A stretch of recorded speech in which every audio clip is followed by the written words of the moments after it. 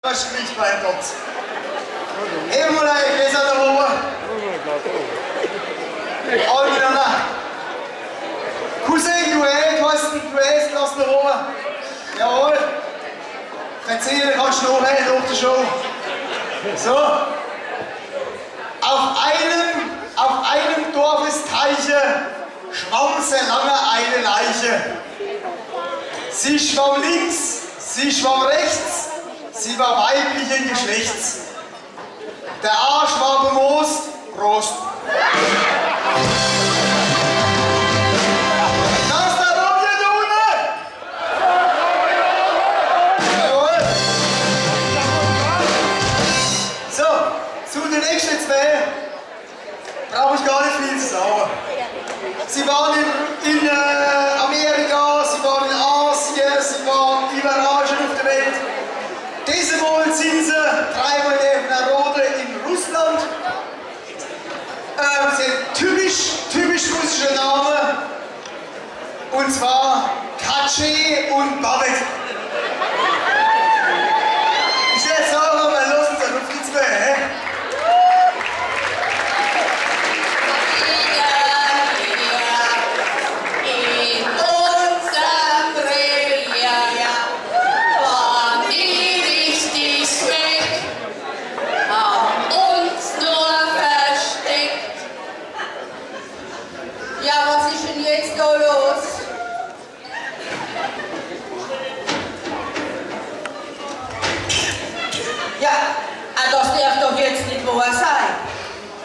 Ja, bin ich im falschen Film oder was? Moment, das haben wir gleich. Jetzt so. Sehr geehrte Bawett, sehr geehrte Katsche, herzliche Einladung zum Staatsbesuch nach Moskau. Angemessene Kleidung erforderlich. Ihr Stefanowitsch. Ja, und wieso leider doch kein Teppich? Es müsste nicht unbedingt der Rohrer sein. Es wäre bei mir schwarz so früher.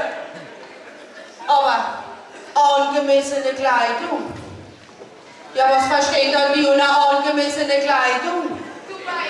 Dann habe ich gedacht, für mich so Bawett, dann ziehst du mal ein paar frische Unterhosen an. Dann kann doch nichts schief gehen.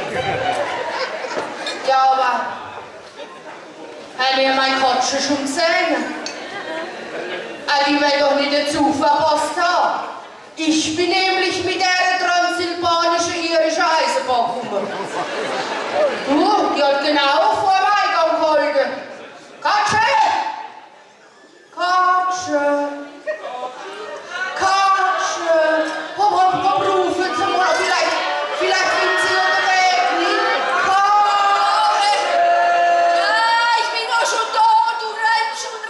Ich hab auf der Bahnhof nicht mehr gewusst, wo ich.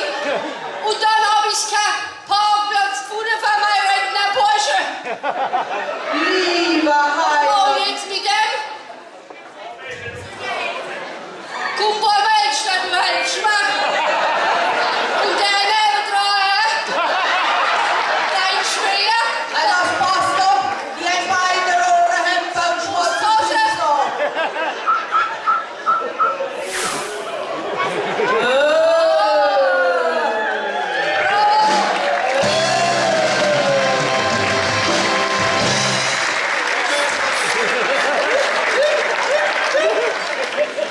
Siehst Bawett, Männer sind wie Wolken.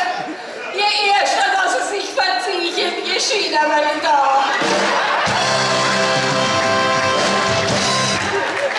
So, und jetzt mag ich wohl mein Porsche. Lieber Heiland! Brüderchen, ich bring dir meine Porsche. Willst du trinken Wodka? Gut für russisch Seele. Katsche, was schon mit dir passiert? Ja, ich hab gedacht, wenn ich jetzt auf Moskau komme, reiche Russe, musst dich heute wieder. Jesus, ja, guck gleich doch mal dir an. Ja, wieso bist du so abgemacht? Du siehst aus wie noch ein Hungersnot.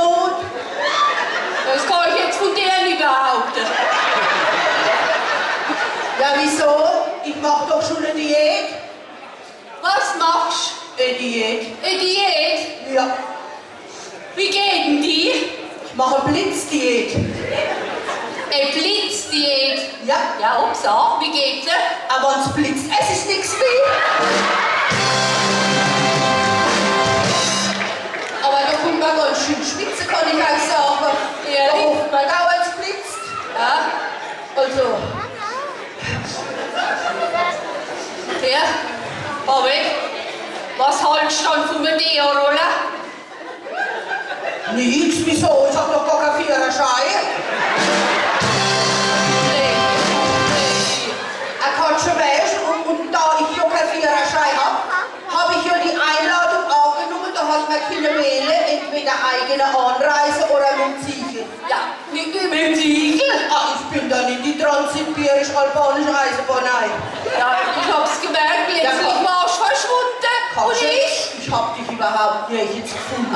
Bis ich einen Parkplatz hab von meinem Porsche, dann muss ich doch überall mitnehmen. Aber du weißt ja, wir sind ja ganz nah gefahren. Ah ja. Und dann, ich hab das letzte Schlafabteil gekriegt. Hey, ich wär verrückt, du hast einen Schlafabteil gekriegt und ich? Aber ich hab mich auf der Bank geschlafen. Aber du, das hab ich mir mit einem wildfremden Menschen stellen. Sag bloß, mit was für einem? Oh Gott, mit einem wunderschönen Mann. Oh Gott, hat der gut ausgesehen. Mit einem Mann? Der war 3 Käpp größer wie ich. Ja, mit was für einem Mann? Oh, nix da, gell? Ehrlich? Oh Gott, hat er gut ausgesehen. Dann hat er gesagt, Hast du ihn angegriffen? Sie, wenn wir schon miteinander Abteil teilen, möchte ich mich gern vorstellen. Landesabgeordneter vor Alexander. Aber Sie dürfen Alex zu mir sagen. Ja, und dann hast du ihn gesagt, Lieber gut, was sagst du jetzt? Wie stellst du dich dann vor? Habe ich gesagt. Angenehm. Ich bin die Bawett von Bruchweiler, im Bürgermeister sei Assistentin. Aber macht da nichts draus, zu mir kannst du Bawett sagen. Ach Gott, Katsche, war ich aufgeregt. ehrlich? So ein schöner Mann. Und? Oh. Hat's geklappt? Du, dann hat er gesagt, Bawett, du willst schon schlafen. Oh. Weißt du? Dann hab ich gesagt, ja doch so Etagenbäcker doof. Dann hab ich gesagt, ohne wieder heim.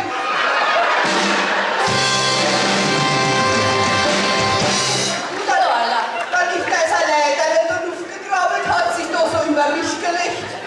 Und lieber Gott, Katsche, mir ist ein Gedanke im Kopf und ich konnte das nicht sagen. Ja, und hast Ich hab so kalte Fies gekriegt. Fies, Gott. Nach einer halben Stunde hab ich zu ihm gesagt, Alex, gibst mir bitte die Kohle, ich hab so kalte Fies. Ja, und dann hat er deine geholt? Nix. Nicht? Hat sich nichts gerührt. Kein Wort hat er gesagt. Wahnsinnig war da unten drin. Nach einer Stunde hab ich gerufen, Alex, ich hab so kalt, gibst mir bitte die Kohle. Einmal hat er von oben runter gerufen, Bawett, ich habe eine ganz andere Idee. Jetzt machen wir wohl, wie wenn wir schon 30 Jahre miteinander verheiratet werden. Oh. Und dann? Dann hat er gesagt, Bawett, genau so holt er dein Deck selber.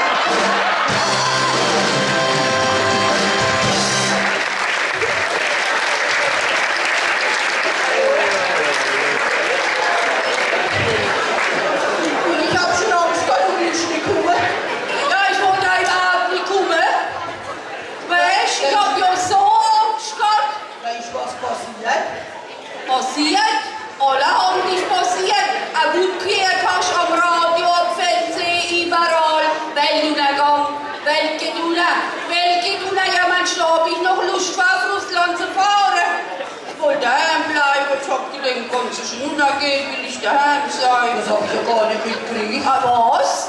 Das war doch im Maya-Kalender gestanden. Was? Den kenn ich ja gar nicht. Also ich hol mein Kalender in mein Bundal in der Apotheke. Ja. Ist gut. Aber du, wie ich letzte Stunde war, was wolltest du da? In der Apotheke? Da war ja ein Aufstand da unten. Also, ich muss da jetzt mal was erzählen. Bawett, mein Sepp hat mich hier so geärgert. Ich hätte keine Hunger. Eines Tages bringe ich deine um. Da bringt mich noch zur Weißglut eines Tages. Mach das nicht. Doch.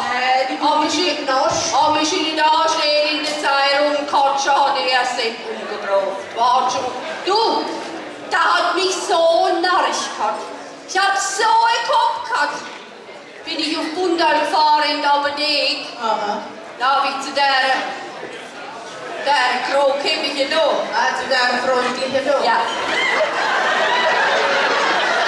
Zu der habe ich gesagt, ich hätte gerne ein Päckchen Kopfwehtablette und ein Päckchen Zyankali. Was? Zyankali? Jawohl. Und ein Päckchen. Das kriegt man doch nicht gerade so. Ah ja? Oder? Das hat sie gesagt. Sie hat gesagt, Frau Katsche, Kopfwehtablette kann ich Ihnen geben, aber Zyankali, da brauchen Sie ein Rezept. Oder eine Bescheinigung, das kann man nicht gerade so hergeben. Ja, und? Habe ich mein Geldbeutel aufgemacht, habe ein Passbild rausgeholt von meinem Sepp und habe es reingelegt. Da hat sie gesagt, ja Katsche, das sind Sie nicht gleich sagen, dass er einen Ausweis dabei hat und ein Rezept noch dazu. Aber ja, Katsche, so sind sie halt, die Männer, macht da doch nichts draus. Ich hab ja mit meinem immer nur gerade wegen dem Sport. Was? Du weißt doch, dass ich ein eingefleischter Lautra-Fan bin. Ich ja? Zu denen halt ich jetzt in der ersten Liga spielen, in der zweiten oder in der dritten. Das ist mir gerade egal. Und mein Tolle, dass ich so richtig ein Bayern-Tipp. Oh, Bayern, was? Bayern ist der? Ja, und weißt du was? Das letzte Jahr hergekommen und hat gesagt, Bawett, ich hab mich tätowieren lassen. Was hat er sich? Tätowieren lassen. Da hab ich gesagt, zeig mir wohl. Tätow. Ah ja, und dann zeig mir wohl, was du gemacht hast. Oh, nicht da, wie nicht drauf da. Eine Rose oder ein Faden davon. Und Mädchen, du stellst er sich vorne an mich, macht Hosen ab. Hab ich halt heute Schlag getroffen. Hat er gesagt, Bawett, kennst du denn da auf meinem linken Oberschenkel? Ja, hab ich gesagt. Den kenn ich nicht mehr, ist das? Dann hat er gesagt, das ist der Stürmer von Bayern, der Robben. Oh. Dann hat er gesagt, Katsche, Bawett kennst du?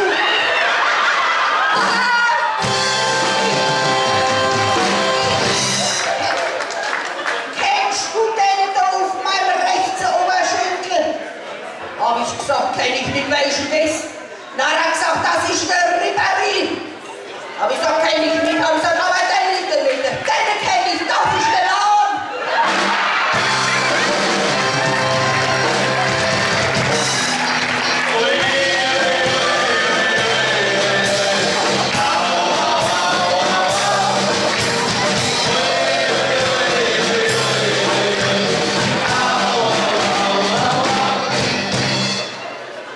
Aber Katsche, jetzt mal was ganz anderes.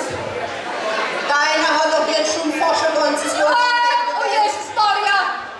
Erinnere mich nicht dran.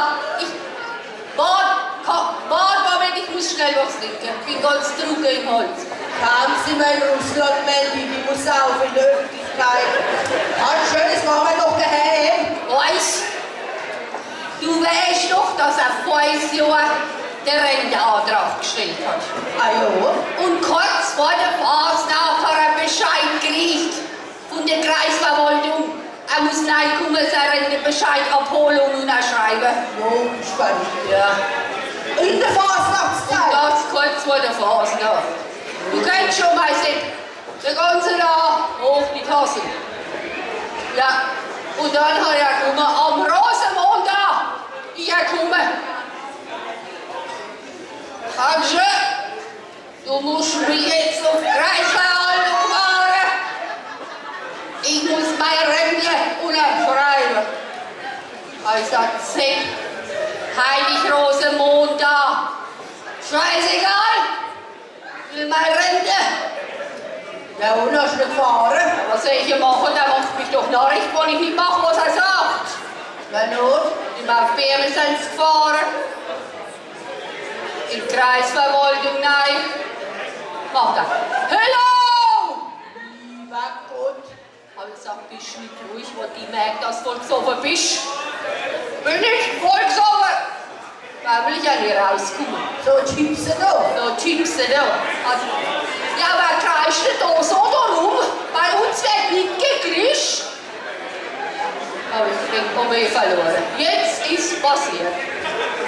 Da hat sie gesagt, ich will meine Rente. Ich soll kommen. Da hat sie gesagt, haben Sie Ihren Ausweis dabei? Was? Ja, und? Ja, dazu mal gesagt, Katsche, euer Ausweis dabei. Da hab ich gesagt, du in deinem Geldbeutel, du da immer ich. Hast du, hab ich vergessen, daheim.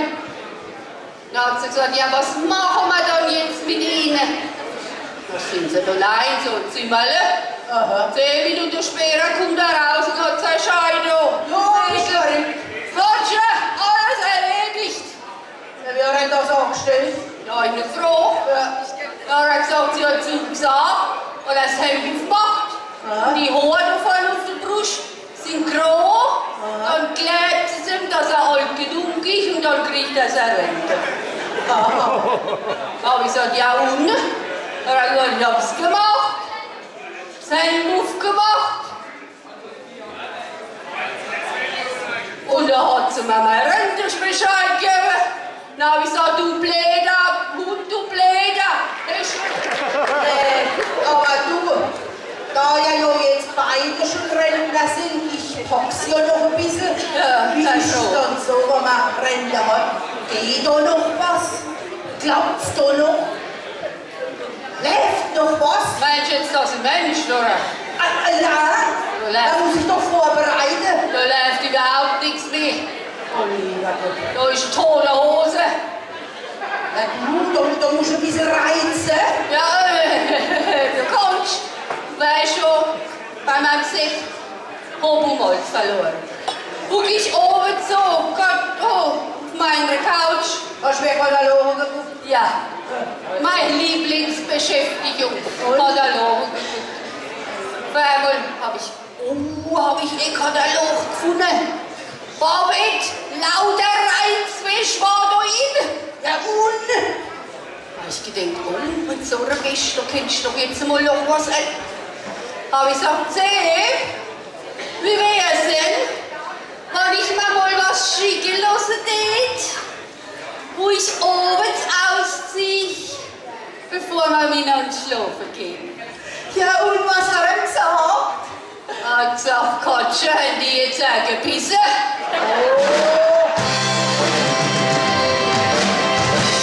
Aber was sind die Unterschiede? Meiner, der ist bekloppt, der renoviert von unten bis oben, von unten bis oben. Der schafft bloß. Renovieren. Der hat das ganze Haus renoviert. Nichts wie wird renoviert. Stell dir vor, der hat sogar den Klodeckel gestrichen im Bad. Was hat er? Den Klodeckel gestrichen im Bad. Das tritt dir doch im Leben nicht auf deinem Plastikzeug da. Wem sagst du? Ich unbedingt aufs Klo gewiesen. Nein, nicht drauf gesetzt. Da war ich geguckt. Noch ein bisschen gelesen dabei, hä? Ich hab aufstehen. Da geht nix. Hab ich mir rufen, schaff dich da rein und helf mir von dem Klo. Dann hat er gesagt, Bawett, da geht nix. Hab ich gesagt, hol eine Schraubenzieher. Schraub's ab und fahr mich dann lieber zum Koch. Der wird schon was haben. Ja und? Abgeschraubt, ich mich in den Teppich rein, ins Auto. Lieber zum Koch. Gleich vor dem Empfang hab ich gesagt, ich kann halt nicht ins Sprechzimmer, ich muss gleich ins große Zimmer hinein. Und dann? Dann ist der Koch reingekommen, dann hat er gesagt, da war ich Bawett, kann ich dann Zufälligkeit. Habe ich meinen Teppich weggemacht und habe mich sofort angestellt. Der hat sich mal kaputt gelacht. Also der sagt mal, ja wieso lachen dann Sie jetzt so, das Unglück mit Sie noch kein nackige Arsch gesehen? Hat er gesagt, da oben war weg, aber noch keiner, wo eingeraumt war.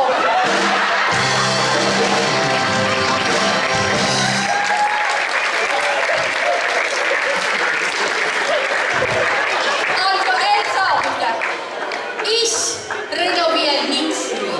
Ich mach nichts mehr als renovieren. Ich fahr lieber in Urlaub. Alle Jahre mache ich meinen Urlaub. Du, ich war sogar auf der AIDA. Mit dem Traumschiff bin ich gefahren. Okay. Also, und du, soll ich dir mal was sagen? Die haben sogar einen Deckoffizier gehabt. Ich wollte erzählen, die denken an alles.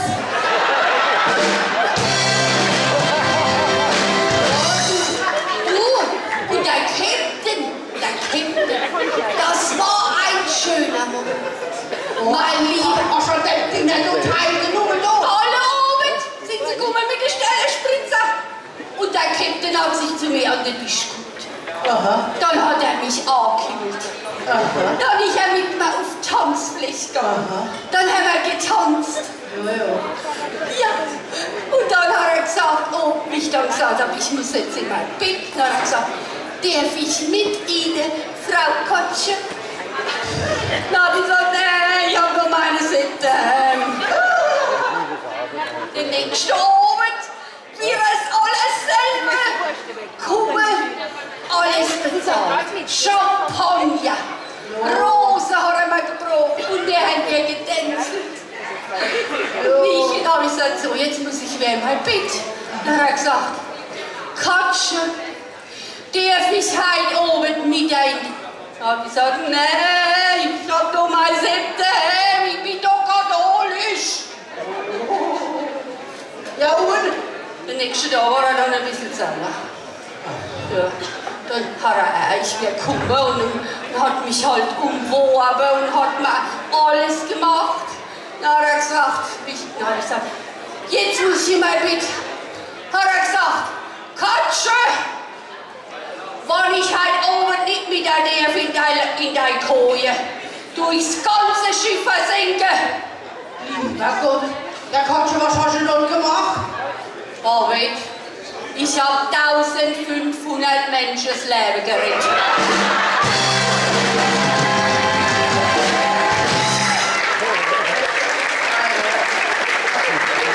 Ich arme Leute. Ich kann mir noch keine Reise ja, man weiß wie leisten. Weil, sag mal, ist das bei dir nicht so? Also unser Kinder und unser Eltern. Die stellen anspricht, aber am Weihnachten. Ja. Das ist schon mal nicht mehr auszuhalten. Du brauchst schon dreimal Rente. Du, der Enkel so ein Smartphone oder was? So ein Telefon ohne Kabel. Das ist immer ja. Und die Anna gucken und gesagt, Oma, ich will einen Computer. Ein Computer? Also da ist nichts übrig geblieben fürs Reisen. Also früher war das ganz anders. Ja, da muss ich recht geben. Also ich kann mich noch gut entsinnen. Früher das. Wie ich ein Mädchen von 12 Jahren alt war. Du, ich hab mich so gefreut. Ich hab auf die Weihnachten vom Christkind ein Fahrrad gekriegt. Ein Fahrrad hast du gekriegt? Ja, weißt du, so ein BMXler. Was wenn's? Ein BMXler. Was ist denn das? Also, man unter recht Luft und der fahren kann. Ja. Du, das habe ich dann gleich ausprobiert. Und dann kommt so ein Polizist auf so einen Gaul gerührt. Ja, spielst du ein bisschen auf einem Gaul? Ja, es soll noch ein Auto geben. Ach so, früher. Ja. Dann hat er gesagt, Mäd, steig mal ab. Dann hat er gesagt, hast du das Fahrrad vom Christkind gekriegt? Dann habe ich gesagt, ja. Dann hat er gesagt, sag mal, du im Christkind einen schönen Gruß. Er soll das nächste Mal hinten eine Strahlen dran machen. Oh. Dann habe ich gedacht, warte mal eine Weile. Dann habe ich gesagt, hallo Herr Polizist, haben Sie Ihren Gaul vom Christkind gekriegt? Dann hat er gesagt, ja Mäd, warum? Also sag mal, du im Christkind einen schönen Gruß. Er soll das Arschloch vom Gaul nächstes hinten machen und nicht oben draufsetzen.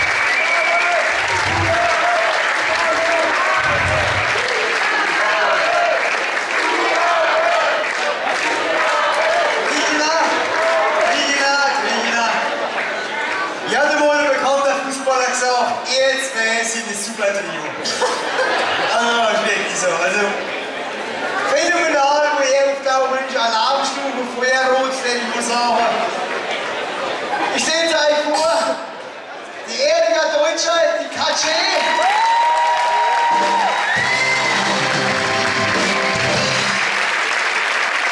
Und unser Bawett liegt über ihm.